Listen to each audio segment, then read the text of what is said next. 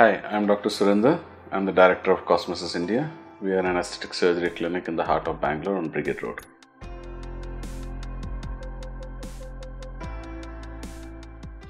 A common complication of lip augmentation is a deformed lip, or if the augmentation is too much. Lip augmentation is done usually by either fillers, which could be temporary or permanent, or it could be fat, or sometimes we do something called dermafat grafting. So all these are procedures by which you enlarge a lip to give you a better shape and a better contour. But many a times when it's done by untrained people or because of any other underlying pathology which is there, the enlargement may not turn out the way that you want it to be.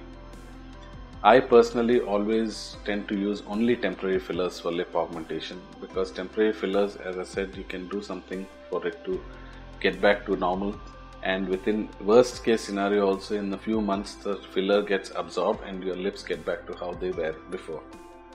Permanent fillers, the problem is that it is a permanent thing that you're putting into the lip and you're putting it in between the tissues, and it is not like a solid implant which can be removed out.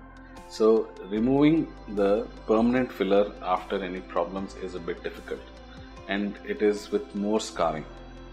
So that is why I always prefer to get a temporary filler for the lips.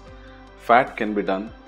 If there is fat has been put and the lip is deformed, then again it is a difficult problem, because the fat grafting that we do it in multiple layers and in between the tissue layers. So it is quite difficult to extract it out. So what can be done? First, if there are temporary fillers, then they are basically hyaluronic acid based derivatives. So there are some injections which are called the hyaluronic based injections, which we can give to dissolve that filler which is there, and as the filler dissolves, the shape and the size will come back to how it was before. Worst case scenario, you leave it alone in a few days, it does come in a few months, it will come back to how it was normal, because the filler does get absorbed. Permanent fillers, as I mentioned before, difficult to remove. Depending on what kind of a filler was used, you can try and give a small nick and try and squeeze out as much filler as from those deformed areas as you can, so that at least it gives you a more near normal look.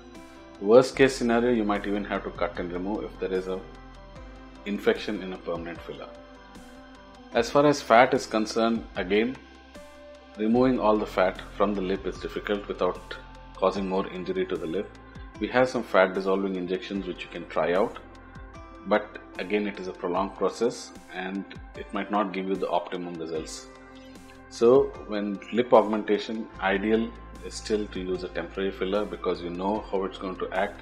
You have some things that you can reverse it with, and of course it is self-limiting because it lasts for only a few months.